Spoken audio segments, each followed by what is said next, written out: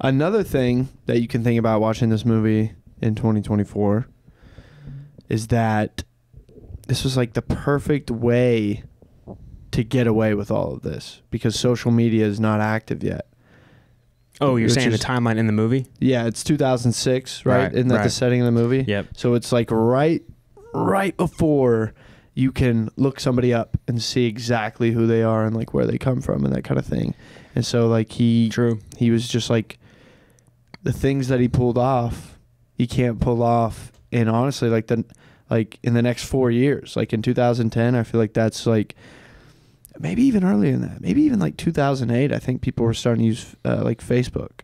Yeah. And so like it's very interesting to see that he just got away with exactly right the on type the precipice. Right, the type of thing that you can't get away with in this day and age. Nowadays, like you probably could if you never made a social media account in your life. You could totally fake one. You'll still have family. I mean, unless you're willing to like. That's how you got caught. Yeah, but they don't have social media to like find like his mom's Facebook. But you could say your name is something different and just lie and create a whole fake profile, and you wouldn't be even real. I mean, you can't really get away with that like going to like a school, I don't think. And I mean, college. Did you like verify somebody's account? You could totally do that. Like hang out with people. If you lied find out that they like just were living a totally different. Well, you could over time cultivate a fake Instagram. Because like think about it, if you're a dude, just think about it realistically. Guys don't really post that often most time on Instagram. They kind of post like once a year. Like they have like a yearly post is what most dudes post. So if you're that, you just wait 2 years. There's people like Scott that do that. Yeah, then there's people like you. That's right. Yes, I try to post as much as I can. Yeah, but no, I mean, I'm just saying. But I'm saying if you were a dude today, you could fake a social media profile. It would take you just 2 years probably to make 2 posts in a year to show you had an account. Say I archived the rest of it. I don't really care. I don't post that much, and you could just totally lie with the pretend social media. If you just had fake pictures, like you just look at it and you believe it. So social media wouldn't really stop this.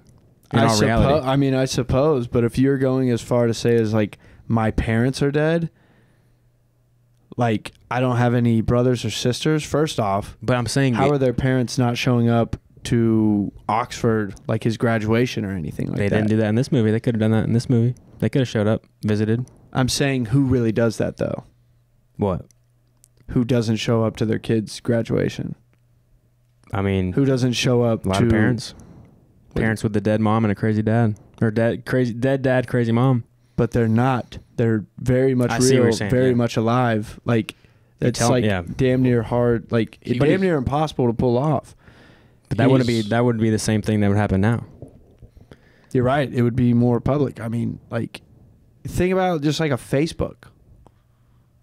Like you can't just create a fake Facebook and then nobody's gonna like find out, because who are you gonna be friends with? Like mom, dad, you delete your Facebook. You never said you had one. You only use an Instagram. Social media. Holy shit. I know that, but you can choose what social media you are on, so you can lie about whatever you want. Still, but people can find out about you if they know your real name. If they don't know your real name, they can't find anything about you. You think you could just fake that? Yes. To like a whole group of people? How would they know if they never? If I went to college and I told you my name was whatever, Gray Pittman, dude, that's my name too. You would believe me, and we would just go on. If I had an Instagram to verify my name is Gray Pittman. Yes, but to know somebody for like a period of time, like you would end up finding out somehow. I promise. Like how would you not? Because you have no idea who they are. You don't know their name. You don't know where they're really from. You don't know what their parents' names are. There's no trait that you don't know them. There's no way to trace them unless you like scan their face and somehow get that through a system that had their face in the data. There's no real way to find somebody out if they just all lied to you about everything. I just think it's possible. I agree. I mean, I guess if you really took the psycho steps, which I mean, I guess we did just watch the movie. Psycho steps. We did just watch the movie. You could see like some of the psycho steps that could be taken.